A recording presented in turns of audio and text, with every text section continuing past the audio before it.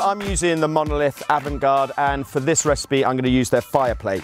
This is going to be perfect for this little recipe. Butterflied sea bass with a charred onion, fennel, chili and herb salad. First thing you need to do is take the bass apart. Clip off any fins.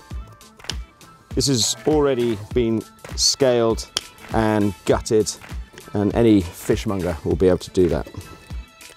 Take your bass, and where it's already opened and gutted, you just extend the line down to the tail, and then just cut through the bones which come off the main spine. And with the tip of your knife, you're just teasing the flesh away from the bone. Now, you want to do that on both sides, because what you're after is the center spine. This takes a bit of practice, but your fishmonger will be quite happy to do this for you. When it looks a bit like that, you snip out the spine, top to toe, and then just carefully cut it away like that.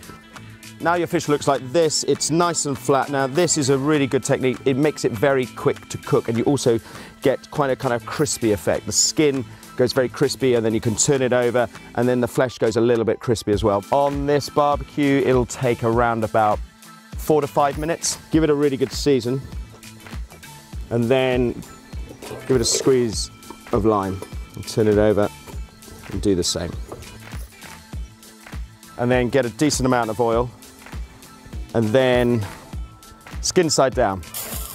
Leave it alone. Don't start playing with it now, because you want that skin to get nice and crispy before you start moving it. Now for the garnish, I'm gonna chop up some fennel. I'm gonna cut this quite thickly, so it's gonna get nice and charred and then chopped through the finished dressing. Season well, a little bit of oil on the plate, and starting at the hottest bit, which is the bit nearer to the chimney.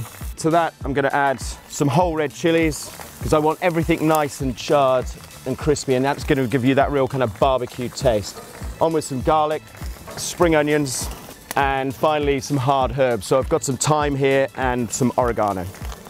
So the fennel is picking up a nice colour now. I'm going to just gather all this up, and then to speed up the cooking, I've got this little cloche. So the fennel's going to both char on one side and then steam as well. So I'm just going to slide the garlic cloves under the cloche as well, just to make sure they steam. The fish is coming along nicely, it's not stuck at all. So that's exactly what you want, that nice kind of charred skin. It's nice and crispy now. A lot of people don't eat fish skin, but you would like this. Probably going to take another minute or two on the other side. Everything else is ready though. I'm going to take that off and start chopping it up. And that fennel is beautifully soft, and that cloche really works nicely with the steam. And the garlic exactly the same. You've got that nice sort of char on the outside, but it's nice and soft and sweet inside. Before we go any further, I'm going to get that fish off. The fish is cooked all the way through now, so we just let that rest. So when it comes to the chilies, peel off whatever you can and then just leave the rest. I like to leave the seeds in, depends how hot you like the dressing.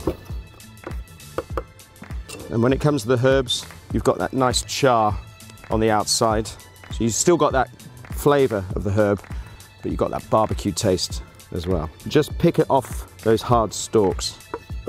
I'm just going to chop this a bit finer.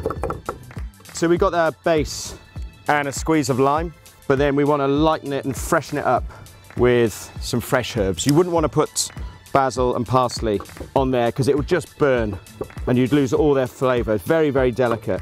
So you do that right at the end. And the parsley, it's a good foil, it's there for freshness. There's a lot of strong, punchy flavours in this, and that just kind of calms it down a little bit. And then generous amount of oil and a little bit of red wine vinegar, just for a bit of sharpness. Give it a taste. That's delicious. That nice hit of chili, sharpness of the vinegar, and you've got all those charred barbecue flavours, and then the fresh herbs. Just delicious. Let's give it a final squeeze of lime and a lick more of oil.